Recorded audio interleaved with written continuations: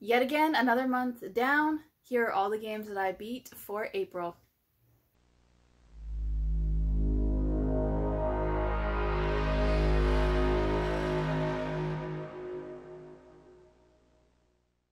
So the very first game that I beat was Battlefield Bad Company for the Xbox 360. I heard the budget tell me that this was a good game to try it, and I had no expectations because I never really played a Battlefield game. More Tom Clancy, I am more about Call of Duty, and I always passed up on Battlefield. I know, I'm sorry. But this was really funny. It's basically a group of people that did so horrible in their other companies. They're dumped on this one. You have to mess up really bad to be put in this company. So you get a band of misfits together and you have to see where the story goes. There's a bad guy. You have to find out where the bad guy is, stop him, and then either deliver him or find gold or whatever you want to do. But it's a hilarious story and really worth your time if you have Game Pass, so definitely try it out. After Battlefield, I played Skate 3. I had a comfort game. Sorry, Peter. Gotta play your comfort games.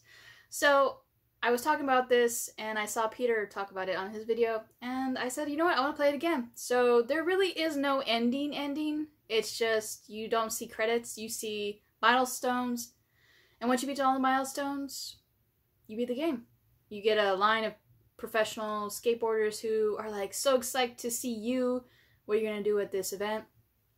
And that's your ending. So for those who've always questioned, because even I questioned it back when I first beat it, when it first was out, I was like, where's the ending? Like, I had beat every single mission. I'm like, where's the ending? What do I have to do next? Am I missing something? Like, I skated around for a while. I thought there was like a hidden mission.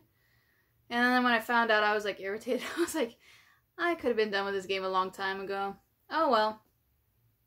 The third game that I beat was Bully. I started this on the channel and I got through about maybe a couple hours into the game and I stopped, and then I decided to keep going, play it all the way through again because I like the story. It's a good story. I still haven't 100%ed it. There is, I think it's a biology class. We have to dissect frogs and stuff like that. The only thing that's stopping me from getting a platinum or achievement finishes and stuff like that.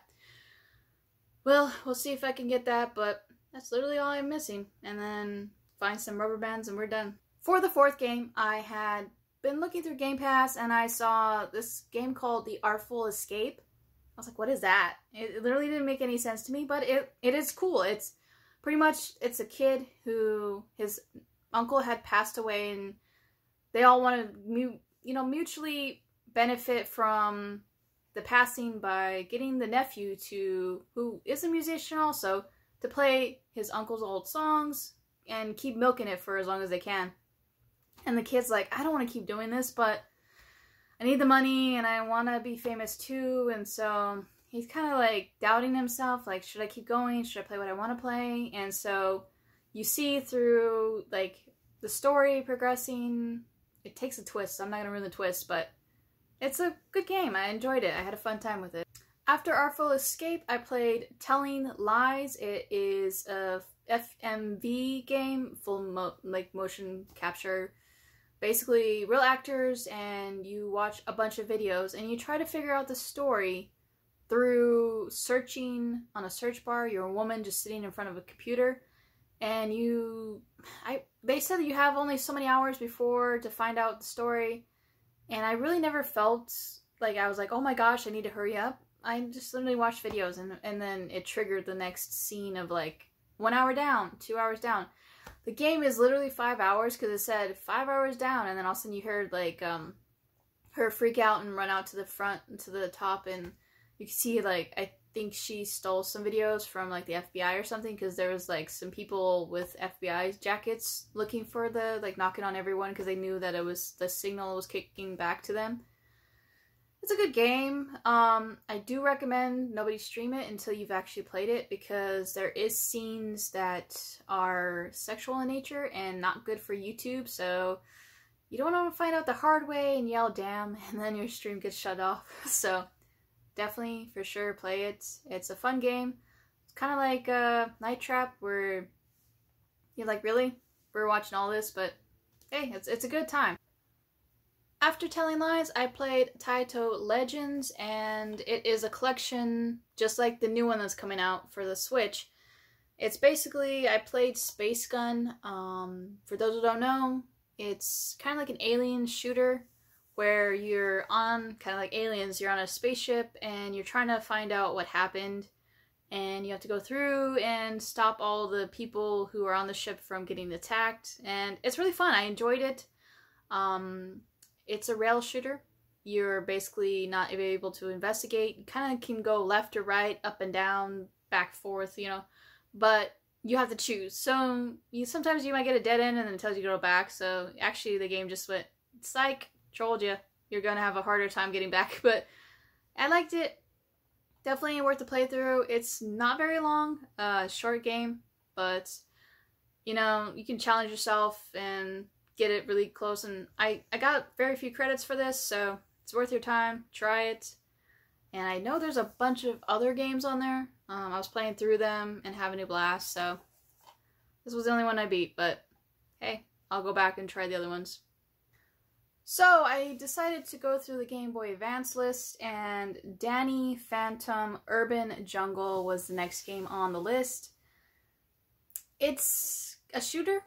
And basically, there's a little boy who's, you're kind of like Powerpuff Girls shooters where they're there and they're just shooting out, like there's like an invisible gun. You shoot, you go through. They're very helpful with the life, so it's not that difficult of a shooter. It's one of the shooters where you're like, wow, that's a lot of health they're giving you. And I definitely recommend going on like normal or hard for this game, because I blazed through it on easy and I'm like, let me go to normal. So definitely try it on normal. You're not gonna have a hard time with that. And don't really get the story, never really was into Danny Phantom. So from what I can gather, it's literally a kid who is kind of like Teen Titans, is trying to stop some evil bad people that are monsters. I don't know, maybe Ben 10 from whatever. That's all I can gather, so it's a shooter, worth your time. The next game was also on Games with Gold. It's called Another Sight. I saw Freak of 4 play this, and kind of was easy to play now because I saw the puzzles being played, but I couldn't remember every puzzle, so I had to like take me a little bit of time. Basically, you're a teenager girl and a cat. And the cat can see everything, but the girl is blind, and I don't know why. I can't remember the story right now. But it's kind of like Daredevil, where you hit or click or do something, and it'll like vibrate the sound, and then you can see little patches. And then if you tell the cat to meow, the cat will help you through, and you can figure out like, what do I need to do here? Do I need to go here? Do I need to go there? And you're pretty much just going in a boat, getting to a certain part. Then you do the puzzle. Try to figure out how to open the gate to then move to the next part, and then you find out that there's literally some bad guys that are chasing you at the very end. That was very stressful because you're trying to figure out how to get through without getting caught, and it was like a stealth. I hate stealth parts. That was one of my few favorite parts of the game, but it was minor and it was not very long, so I toughed through it. If it was longer, I probably would have not kept playing, but I beat it and I had a fun time. Definitely worth it. It's super cheap right now to get, so find it, play it, and you will not be disappointed. The next game was called Genesis Noir. It's kind of like Sin City, the movie, where everything is gray but one color. In Sin City, everything was vibrant red. This one, everything is vibrant yellow. You are in a world that's black and white, and you're a detective or a very obsessed fan. I can't tell because there's no narration or any dialogue whatsoever. Basically, you see or hear about a famous singer being killed, and you don't know who killed her, but you're trying to figure out, it's a murder mystery, and you go through the world obsessed, and you're trying to keep solving the puzzles and trying to figure out who did it. You think it's the boyfriend, the obsessed boyfriend who didn't like that she broke up with him, but you don't know, and you keep reliving, replaying what you think happened that night, and you go through, and there's puzzles, so like there'll be like a star field, you have to go through the stars. It's kind of like a trippy game where you don't know if he's hallucinating or if he's drunk or if he passed out or what's happening or if it's a dream, because every time you go through another level, it's a little weird, like you're off by a little bit, you could tell. And then at the very end, there's a couple options you could choose to either stay in the trippy world or leave. And I don't know, like I like the game, but I could tell like it's not for everybody. It's a puzzle game, and I love puzzles, point and click games. So this one, it doesn't handhold you and you have to figure out what to do. So it's super easy. It's like, oh, really? I did that, and that's all you need to do. But I recommend it. It's cheap even if you don't have Game Pass, and try this one because you'll have fun. But I will say it's got a lot of strobing, flashing lights, so if you're photosensitive, don't play the game. The next game that I played was Battlefield Hardline. Never played it, and I heard about it, and I heard that it didn't sell well. And I can see why. It's basically a cop game. You are a new partner, and you are trying to work your way through the world of like the cops and see all the dirty cops. And there's a lot of famous people like Kelly. She was in a lot of shows that I was like, oh wow, it's her? Okay. And then Travis Willingham was in it, and so many actors and actresses. I was like, how did they get all these people? But hey, it's Battlefield. It sold well, I guess, for like a few minutes, and it dropped off. So I'm glad I found it on Game Pass. I would have probably passed it up and said no. So it's definitely worth a try. I will say though, it's kind of got some cheesy acting, so don't take it seriously and you'll have fun with it. Next on the list was a PS2 game, and that is Art of Fighting 3, The Path of the Warrior. And it's a collection for an anthology for PlayStation 2. I was in a fighter kick, and whenever I'm in a fighter kick, I go over here and I look at all the fighters that I have not beaten, and I say, what do I want to play? And I was in an Art of Fighting mood, and I looked at all my Art of Fighting games that I had, and I looked and I went, oh yeah, I never beat the third game. I played through 1 and 2. I was like, you know what, let me try the third game. I never tried it, and it's a little bit different than the first and second game. There is like actions that are the same. Like you'll see like a character and be like, oh yeah, he reminds me, or she reminds me of that, or like the original. And then you find out that they're a family member of whatever that person was from the first and second game. And you're like, oh, I got it now. Okay, cool. So it's worth your time to try out the third one. It's more arcadey style. So like you're gonna feel like it flows well if you ever played in the arcade, which sadly I never did because I only played 1 in the arcade for like a little bit because I think it was somewhere somebody had it in there. And then I played it for the Super Nintendo. But I'm always about Art of Fighting. I enjoy it. It's not for everybody because there's an option where you can steal energy, and a lot of people hate that because you just hit a button. And it does leave you open to being hit, but if you do it right, you can suck all the energy out and they can't do finishing moves. But I liked it, I enjoyed it, and definitely a good addition to the Art of Fighting. After that, I played Happy Home Paradise. It was on the DLC, and it's pretty much like Happy Home Designer, but I can say they did a really good job, and it's replayable. Thank you, Nintendo. For those who don't know, Happy Home Designer is not replayable. You have to literally just delete everything and start again. But this one, you can go back and say you started a house that was the very first one, and it was a tiny little house because you didn't have the options at that time to fix things and make it different. You can go in, fix everything, and make it better. So you can a 1-story house, you can make it 2 stories, you can add roommates, you can literally fill up the whole island. You stop at 30 houses, so I think you can add more and go on, but you have to pay. And the one cute thing I love is when you are playing and you earn money, it's an exchange. You get, instead it's called Pocky or something like that. Instead of bells, you exchange it for that.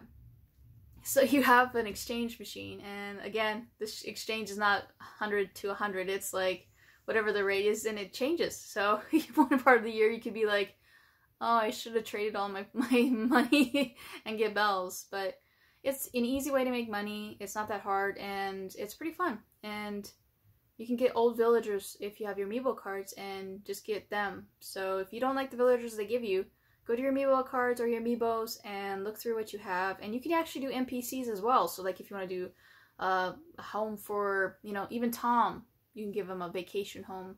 I don't know how many people would do that, but hey, maybe he won't break your knees. You'll save your kneecaps. Do that. I don't know. But still playing to this day. I'm still playing Animal Crossing, and I'm thankful that they gave you another option to keep it going. I just need to finish Red's art, and then I'm done with all the collectibles, except for the Dynamites, but I'm probably going to be on that for a while. And the very last game that I beat was Streets of Rage 4. It was okay. I didn't like the art style, but the story was pretty good. And that's Elvis, if you can hear him in the background. He's sleeping. But basically, it's a fighter, a beat 'em up. And just like the other games, you are trying to get through everything. It's very difficult.